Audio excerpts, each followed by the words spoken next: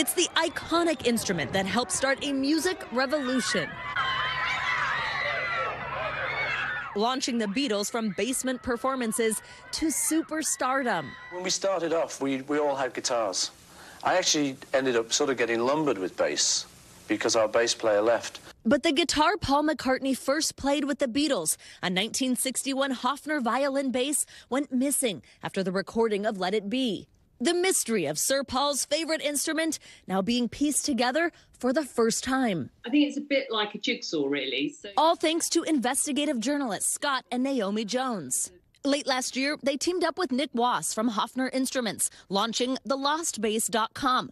Their dogged research finding it was stolen in 1972 before changing hands. That bass, the most important bass in the history of rock and roll, the most important bass in the history of music, actually changed hands in a London pub for a couple of quid and some free beer.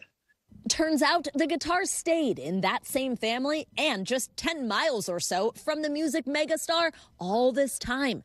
As news of the search grew louder, they turned it in. This intrepid team found out in a phone call from McCartney himself. What was that moment like? This guy comes on the phone saying, hey, Nick, we've got the bass. We found it. It's been handed in. We've got the bass. And I'm thinking, who's this idiot? But you know who it was. It was Paul. And he phoned me up to tell me they actually got the bass. McCartney grateful for all the sleuthing and that the bass was back in his hands. I always had faith that I would find it. But sometimes I also thought, well, you know, this thing's been gone so long and nobody's ever seen it.